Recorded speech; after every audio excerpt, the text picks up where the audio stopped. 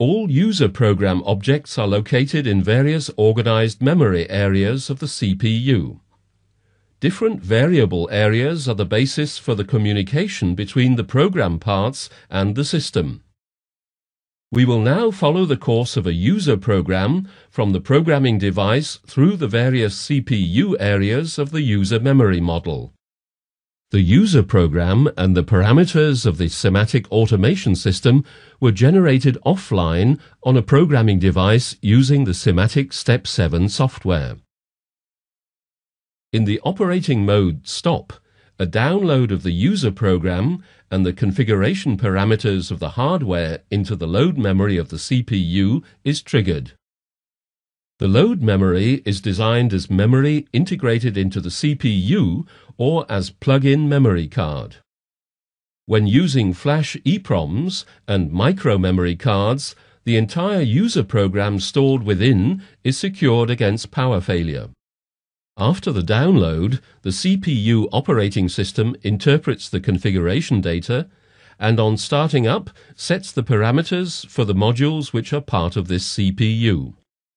In the transition between operating mode stop and run, the program code required for processing the program as well as the user data are copied from the load memory into the work memory. The work memory has been designed as fast and entirely CPU-integrated RAM memory. In run mode, the execution system ensures processing of the user program. During the runtime, the user program operates with operands and variables located within the system and work memory. The system memory contains the following sections: the process image, which is the interface to inputs and outputs of the module. At the beginning of each program cycle, the operating system automatically ensures that the complete image of all parameterized inputs and outputs is updated and their status filed in the so-called process image. Access from your user program is then usually performed via this consistent I/O image. Memory bits are a universal variable area which can be used globally within the entire user program. Timers and counters are managed by the operating system. They can be used for easily realizing wait or monitoring times and part load counts without additional hardware and with very little program. Temporary variables which during program processing lead to dynamic intermediate storage are filed in the local data stack.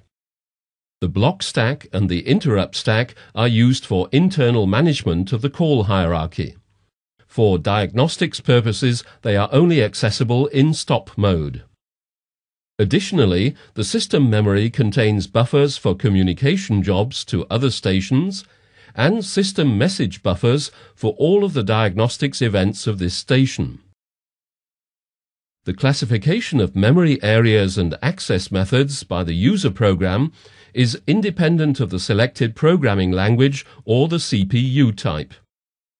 This uniformity is the basis for easily reusing programs and libraries also across different CPU types.